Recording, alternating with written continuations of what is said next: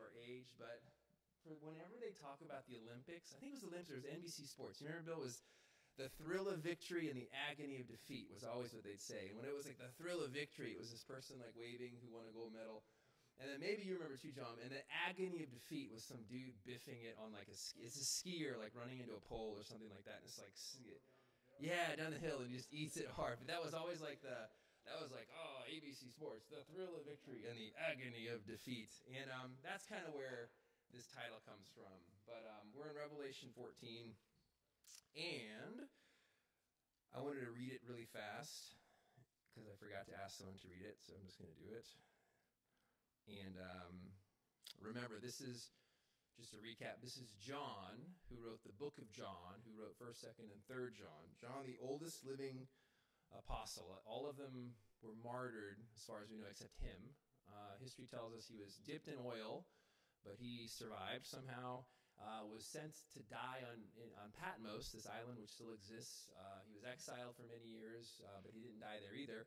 And so when a more church-friendly Roman emperor came to power, they freed him, and he spent his last days ministering the church in Ephesus until he died. And so he's a unique character in the Bible. He's always the one who, it's kind of funny when you read his book, he like points out, he just a little bit of a bragger. He'd be like, I got there faster than Peter. He points out that he's faster than Peter when he ran to the tomb, and always calls himself the disciple that Jesus loved. So maybe a little pride issue, but besides that, he's solid. And so this is Revelation 14. So remember, Revelation is it's a picture. The way we're teaching through it, there's 4 different ways to go through the book. We've talked about that in detail, to translate the book. It's often avoided because it can be confusing to exposit. But 2 of the more common ways is a futuristic approach, where you view everything past chapter 3 as stuff that's yet to come. There's a preterist approach, which is you view everything was pretty much fulfilled before 70 A.D. There's a historicist approach, is where you kind of view this as a symbolic picture of the church through the ages. And there's an idealist or symbolic approach, where you view this as apocalyptic literature. It's prophetic, it's got epistles in it, but it's largely allegorical. It's the only book of the Bible I'd say that about. And so the big picture that it's trying to show you over and over and over again is that there's a battle between good and evil. Life is war. The forces of evil will come against the church, and we will feel that force, that oppression, but we prevail in the end. We win. And so over and over again, it's showing you that the battle is real, the opposition is real. John's even showing you how the opposition might look, but it's always reiterating the fact that the Lamb that was slain reigns forever. Jesus, who was the Lamb of God that took away the sin of the world, is now the Lion of Judah, and he will conquer all the enemies of the church in real time, because the church was persecuted when this was written, and over all time. And so that's kind of that. Just keep that in mind as we go through these chapters. John is just showing you like 1,000 different ways to show that point over and over again. All right? So with that in mind, read with me, please. So then I looked, and behold, this is again Revelation 14. Then I looked, and behold, on Mount Zion stood a Lamb, and with him 144,000 who had his name and his Father's name written on their foreheads. And I heard a voice from heaven, like the roar of many waters and like the sound of loud thunder. The voice I heard was like the sound of harpists playing their harps. And they were singing a new song before the throne and before the 4 living creatures and before the elders. No one could learn that song except for the 144,000 who had been redeemed from the earth. It is these who have not defiled themselves with women, for they are virgins. It is these who follow the Lamb wherever he goes. These have been redeemed from mankind as the firstfruits from God and the Lamb, and in their mouth no lie was found, for they are blameless. Then I saw another angel flying directly overhead with an eternal gospel to proclaim to those who dwell on the earth, to every nation, tribe, and language and people. And he said with a loud voice, "Fear God and give him glory, because the hour of judgment has come, and worship him who made the heavens and the earth, the sea and the springs of water." Another angel, a second, followed and said, "Fallen, fallen is Babylon the Great, she who made all nations drink the wine of the passion of her sexual morality."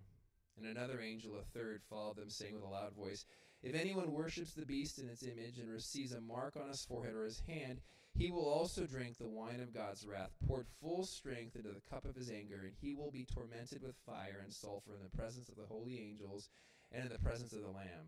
And the smoke of their torment goes up forever and ever, and they have no rest day or night. These worshippers of the beast and its image, whoever receives the mark of its name. Here is a call for the endurance of the saints, those who keep the commandments of God and their faith in Jesus Christ.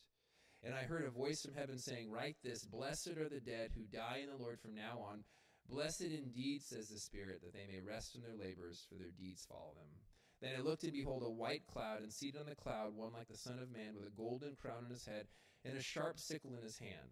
And another angel came out of the temple with a loud voice to him who sat on the cloud, put in your sickle and reap, for the hour to reap has come, for the harvest on the earth is fully ripe. So he who sat on the cloud swung his sickle across the earth, and the earth was reaped. Then another angel came out of the temple in heaven, and he too had a sharp sickle. And another angel came out of the altar, the angel who had the authority over fire, and he called with a loud voice to the one who had the sharp sickle, put in your sickle and gather the clusters from the vine of the earth, for its grapes are ripe. So the angel swung his sickle across the earth and gathered the grape harvest of the earth and threw it on the great winepress of the wrath of God. And the winepress was trodden outside the city, and the blood flowed from the winepress as high as a horse's bridle for 600 stadia, which is roughly 200 miles. The word of the Lord. Pray with me, please. So, God, we thank you for your word, God. Sometimes your word is Peter even said it about Paul. The things he writes are difficult to understand. But we believe it's your word. We believe it's inspired. We believe it's holy. We believe it's infallible. And we believe it's for us, God. So today, fill me with your spirit as I try to just make sense of what you're trying to say to the church back then and to us today. And we just ask this in your name, Jesus. Amen. So as always, I like to start off with a why. When I lecture at college or when I teach at church, I think if you don't know why you should listen to me, it's easy just to tune things out or just be like, well, this isn't relevant at all. I think this is profoundly relevant because it concerns the two destinations that everyone will face on planet Earth. You, me, everyone who's ever existed, anyone who ever will exist, will one day, the Bible says, face this reality of salvation or judgment. It's why we celebrated Easter and why we celebrated the victory of Christ over death, because we believe through Christ and Christ alone, salvation is possible. And without that, then you've got to face judgment, right? And it's much more than being a good person, because that's usually like, well, why should you go to heaven? Most people say, well, because I'm a good person. Well, the Bible reiterates over and over again that, well, no one is good. We might do good things, but if people could really see our thoughts, if people saw every action, we do a lot of bad things. And so when you think of the notion of heaven or nirvana or Shangri-La or any concept of this perfect place, you got to be perfect, the Bible says, to dwell there. So when you face this judgment, you've got two options. You're either made perfect through Jesus, which is what we believe as Christians, or somehow you've got to hope that you live this perfect life and you've never sinned, therefore you don't deserve to die, which the Bible says is an impossibility. And even if reincarnation was a thing, I don't care how many layers of life you need to peel back. You're never going to live a perfect one. I'll give you 1,000 out of 1,000, and you will never live a perfect life. So this whole idea of life is an onion, and you get one life and another life and another life. To me, that just seems like a frustrating impossibility, because I don't care how many lives you get, you're going to make mistakes. Right? So the reality of this and why it's important is because it's a destination that we've all got to deal with. I also ran out of printer paper, so I got really creative with notebook paper here. And so this text is really interesting because it's showing you the culmination of like the day of the Lord. This is what all the prophecies in the Old Testament and so much of the New Testament pointed ahead to. This is the day where if anybody has ever been wronged, if you've seen human trafficking and been frustrated by it, if you've seen slavery and been frustrated by it, if you've seen racism and been frustrated by it, if you've seen the people just unjustly tried and been frustrated by it, from lynchings to pedophilia to any ugly thing that's ever happened in humankind, this is the day of reckoning. So this is a day that many who long for righteousness and who long for things to be made right, who long for real justice, this is the day that's happening right now. So it's a wonderful day if you're in that camp that's longing for reckoning, and it's a horrible day if you're in the other camp that's caused all the pain. So the first thing we want to look at, and I want to take this kind of four ways, is the thrill of victory, the agony of defeat, the reality of both, and the cost of both. All right, so first slide, let's go with the thrill of victory. So if you remember back in chapter 5, John looks up into heaven, and the first thing he sees is this throne. And besides this throne, and the throne is where God the Father sits, he sees a lamb that looks like he was slain. And we said the beautiful thing about that is it's Jesus. Jesus who literally died on the cross for our sins and bears those scars forever. He's scarred forever so that we can be made whole and be beautiful forever. And that's the wonderful thing about the gospel. So he sees the throne. He sees Jesus, the lamb that was slain. He sees 24 elders, which is one of many pictures of the church, as we'll see in a second. So the 24 elders represent the 12 disciples and the 12 tribes of Israel together, representing the people of God. And they've got their own little thrones. And so this idea, this reoccurring theme of us reigning with Christ, you see that fulfilled in heaven.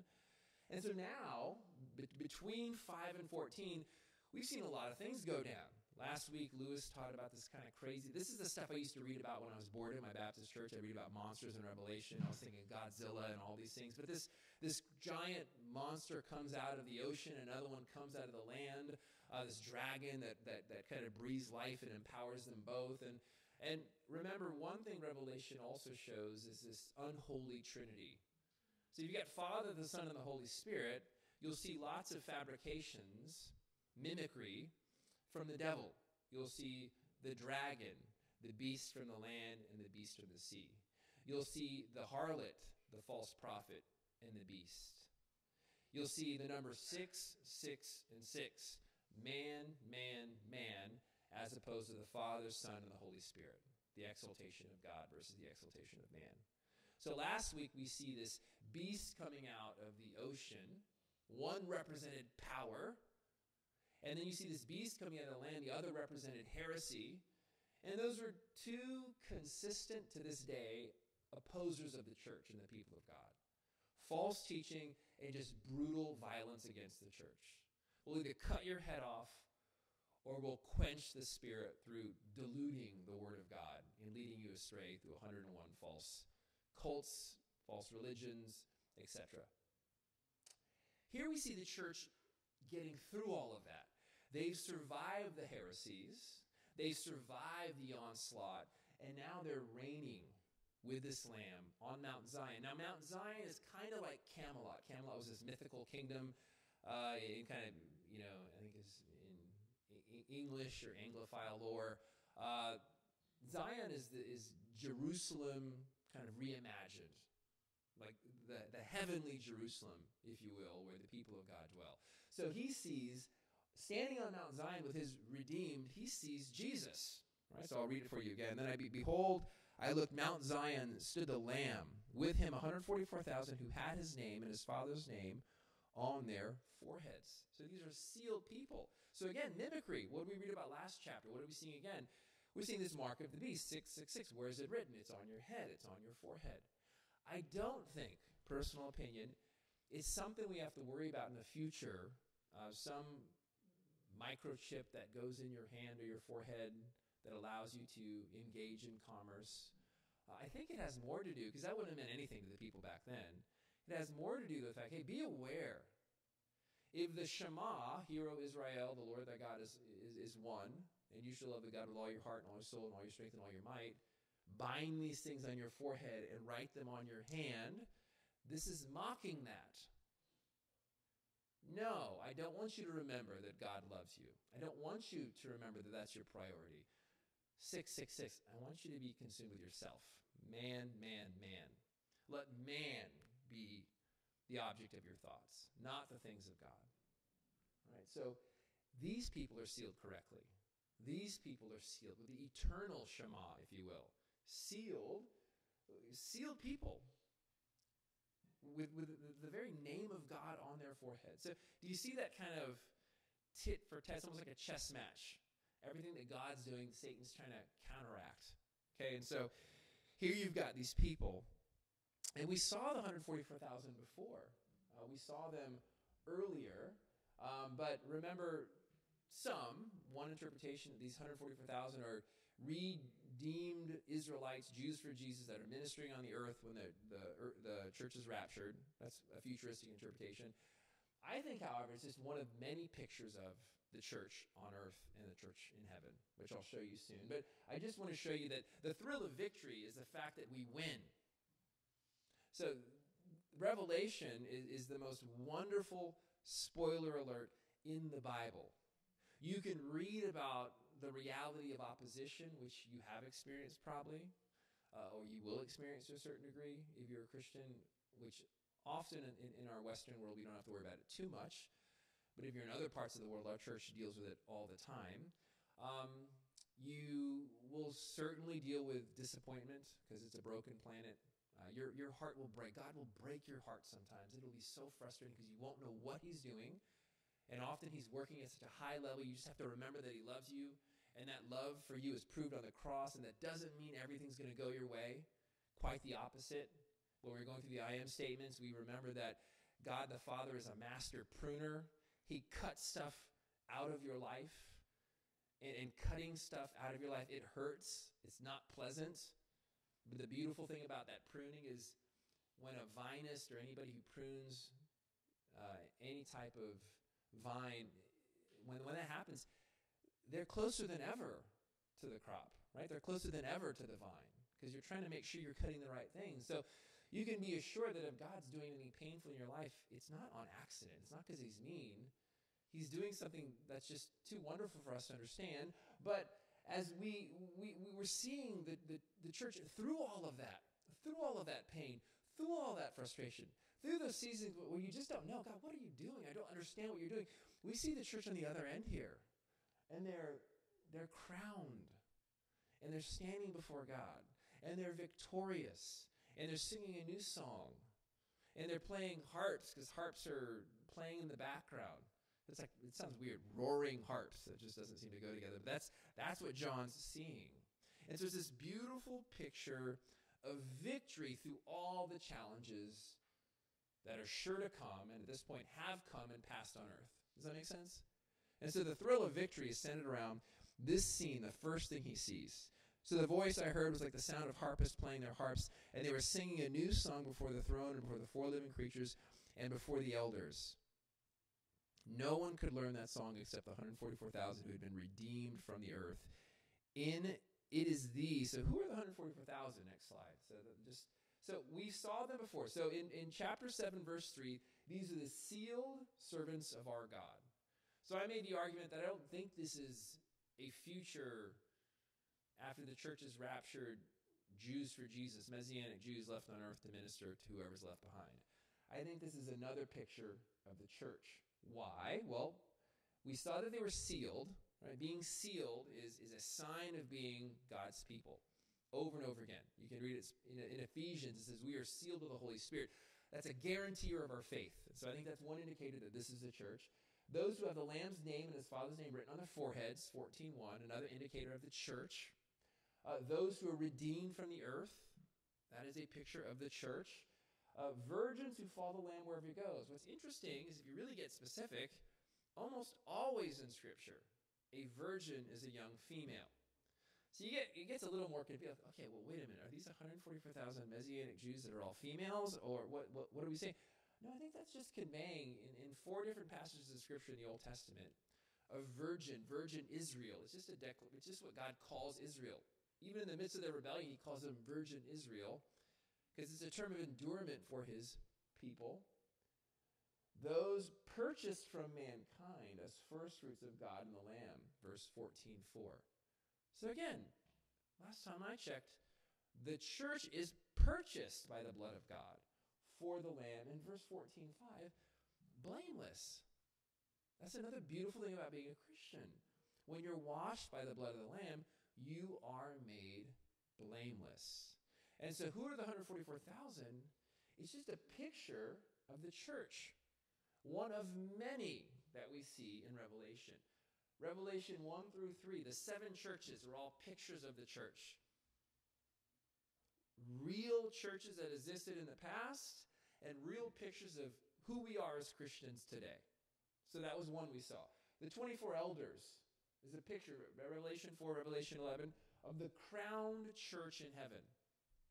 So you're getting these pictures of the church. It's kind of cool. It's like John keeps zooming in and out, showing you the church in the past, the church in the future, the church on earth, the church in heaven, the church persecuted, the church crowned, the church crushed, the church reigning.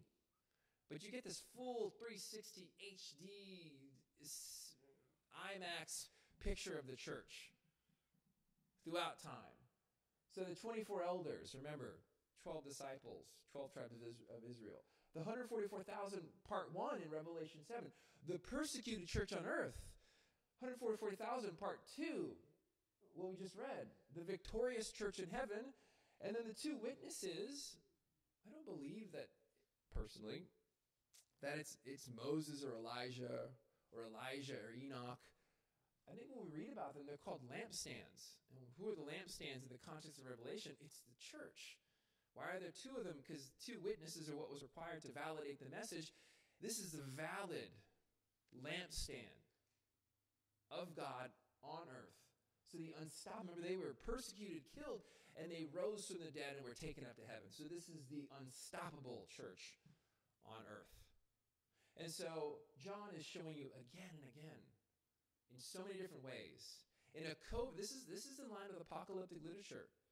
He's trying to low-key show the church and encourage the church through symbolism that we are unstoppable and that because of Christ, we are going to reign forever. But until then, we're going to suffer, and it's going to hurt. And the church was. This would be so pertinent to them because this is written in the middle of intense persecution. And he's saying, it's okay, press on because in the end we win. So he keeps on going back to that over and over and over again. Okay, so that's who the 144,000 is. Next slide. And so now we want to look at the agony of defeat. So these different angels pop up. And what's interesting is you see a lot of 7s in Revelation. The 7 churches. Remember, 7 is a number of completion. So a complete picture of the church. The 7 spirits before the throne of God, which is the Holy Spirit. A complete picture of the Holy Spirit. The 7 trumpet judgments. The 7 vial judgments. The 7 bowl judgments. Heightened reiterations of a perfect judgment against a guilty world in opposition to God and the people of God. And then 7 angels keep popping up also. And I was thinking, like, well, there's 6 of them in the text. And that was really frustrating me. So I kept going back, well, how is there any connecting point? And what's interesting is, if you go way back to chapter 10, this mighty angel comes from heaven. He's the one that was like clothed in a rainbow and puts 1 foot on earth and 1 foot on the sea, which is interesting. Again, Satan tries to counteract that by putting 1 beast out of the earth, 1 beast out of the sea. But this mighty angel is the one who sets the tone for this chapter. So I think he's technically angel 1, and then we're seeing 6 other angels in this chapter that make it a perfect 7 of angels. Because in the next chapter, we're going to see 7 different angels that blow 7 trumpets of judgment. So again, John, through the Holy Spirit, is showing complete pictures. This is a complete judgment against the earth. This is a complete picture of the Holy Spirit. This is a complete picture of the church. All right, so angel number 1, just to paraphrase, I think is back from chapter 10. Angel number 2, we just read, is a proclaimer of grace. It's really beautiful what he says. It says, then I saw another angel flying directly overhead with an eternal gospel. I just like that. That's just cool. Just the eternal good news. Like this, think about that. We are going to be talking about the gospel forever. We will see it in Jesus when we see the scars of the Lamb that was slain forever. And we will always remember that we were loved, rescued, and sealed forever in paradise. And so the eternal gospel. So this angel proclaims the eternal gospel to those who dwell on the earth, to every nation and tribe and language and people. So again, the scope is not a Western thing. No, Christianity is global. It's a global thing. There are 2.2 billion Christians on the planet. It is the only global religion in the world, because the scope has always been every people group. It's always been global. And so we see that now. This angel is proclaiming this eternal gospel to a global group of people. And he said with a loud voice, "Fear God and give him glory, because the hour of judgment has come, and worship him who made the heavens and the earth, the sea, and the springs of water." So he just cuts down to it. He's like, hey, I just want to remind you that you are here to fear God and obey God and have a relationship with God.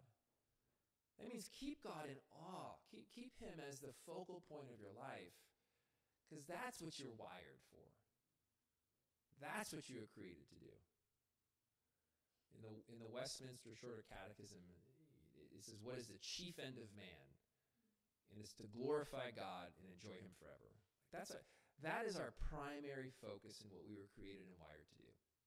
To glorify God through all the things that he's given gifts for. If it's making music, if it's singing, if it's teaching, if it's work, however you work your job or do your thing, parenting, singleness, you're to give God glory in all those things. Redeem everything that God's allowed you to interact with. And then to enjoy him. Maybe we just forget that. To just enjoy God. I think we complicate it. And we make it such a big, but it's just literally just the way Jesus taught us to pray. He started off with Abba, Father, like our Father, just that connection between a child and their father. It begins with that. Enjoy God. And so this angel number 1 in the text, 2 overall, he's a proclaimer of grace. So he's declaring the good news and what we're supposed to be doing. But then the next angel comes, and he's kind of dropping some bad news. He says, another angel, a second followed, and said, fallen, fallen is Babylon the Great. Remember, Babylon is symbolically, it's the antithesis of Zion. So Babylon represents the antagonistic, evil opposition to the people of God. So he's just declaring Babylon is fallen, Babylon the Great, who made all the nations drink the wine of the passion of her sexual immorality. So Babylon is this licentious power that distracts the people of God. And that's always plagued the church. The great harlot, we talked about what are the 3 oppositions of the church that we'll see: the harlot, the false prophet, and the beast. Right? The harlot is licentious living. John wrote elsewhere, do not love the world or the things of the world, because everything in the world comes not from the Father, but from the world. And then he describes it: the lust of the flesh, the lust of the eyes, the pride of life comes not from the Father, but from the world. He's just saying these things distract you. The things that you see, the things that you touch, the things that you want. He's saying don't let those things distract you from the main purpose, which is to glorify God and to enjoy him. And so this angel proclaims judgment on Babylon. Saying, hey, the system that has been in opposition to the church since the beginning of time, he's proclaiming judgment on it and saying it's fallen. Isn't it amazing? You know the pull, for honest, the pull that the world has on us, just to be self-focused, self-glorifying, center of attention. The things are just naturally there that you just fight, right? You fight against the flesh, you fight against the world, you fight against the devil. Could you imagine the day God just snuffs that out and it's just not even there anymore? That pull is just removed. That's what the second angel, or third angel, is proclaiming. So he's proclaiming judgment on Babylon. And then another angel, a third, followed them, saying with a loud voice, if anyone worships the beast or its image or receives a mark on his forehead or on his hand, he will drink of the wine of God's wrath. So the first wine mentioned is this wine of licentiousness that gets you drunk and distracts and sidetracks you. The world that just lures you away from God. Dealt with. And then the second wine that's mentioned is this wine of judgment. That's coming for anybody who's rejected the mark on their foreheads, rejected the eternal gospel. And if you reject that, then you're automatically taking the other mark. So it's pronounced judgment on the enemies of God. And then Jesus shows up Again, we see this, he's described as the Son of Man. Now, often you'll see Jesus described in two ways, Son of God, Son of Man. Those are his two favorite self-descriptions. The Son of Man was just a recognition that Jesus was fully man. He wasn't 50-50. He was 100% man, Son of God. He was 100% God. The early church got really confused about this, and a lot of heresy kind of sprung around this. Well, is it 80-20, 50-50? I don't like the thought of him being human. He's just spirit.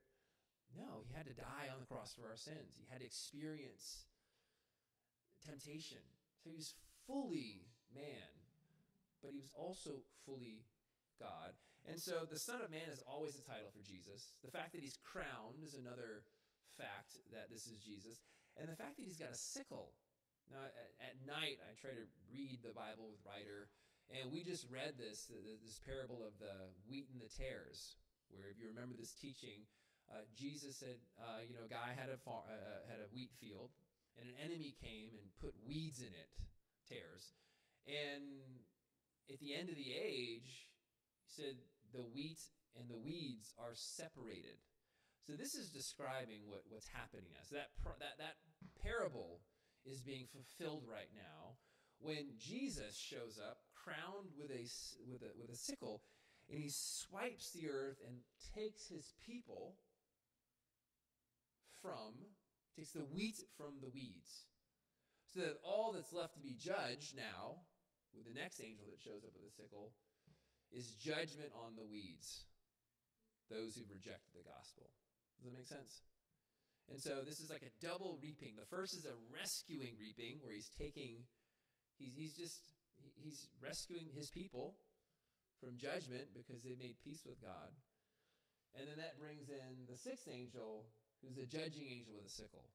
And he's the one who swings his sickle. And then between them, there's an exhorting angel who's kind of guiding things. He's like the general contractor, saying, hey, let's rescue here and let's judge here.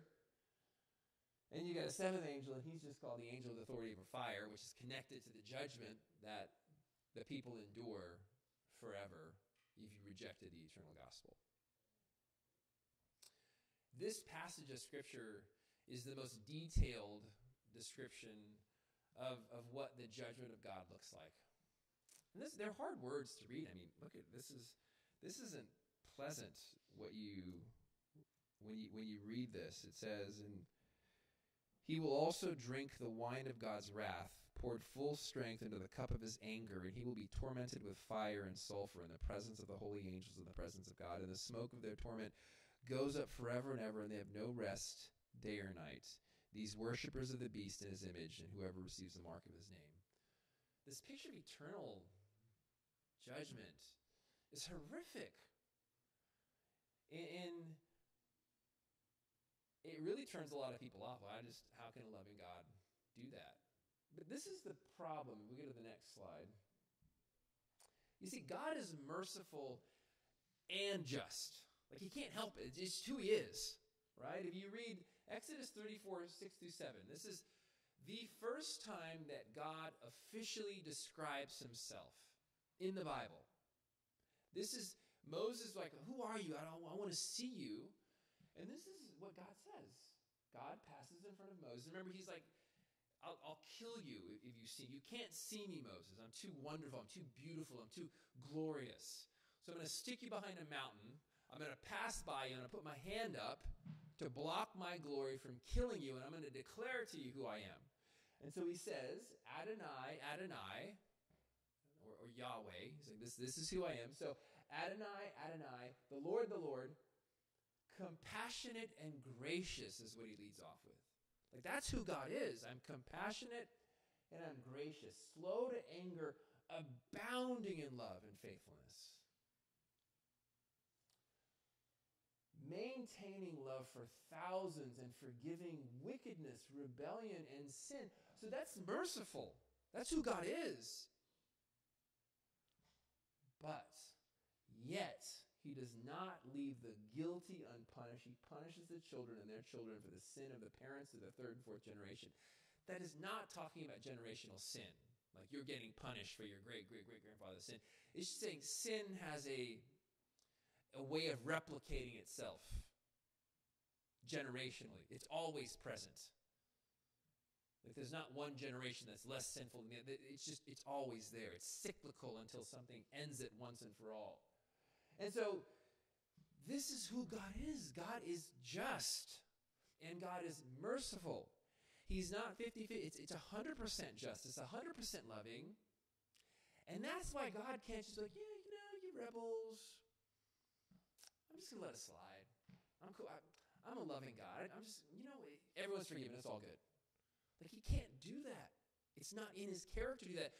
And that's why the gospel makes so much sense. That's why Jesus had to go to the cross.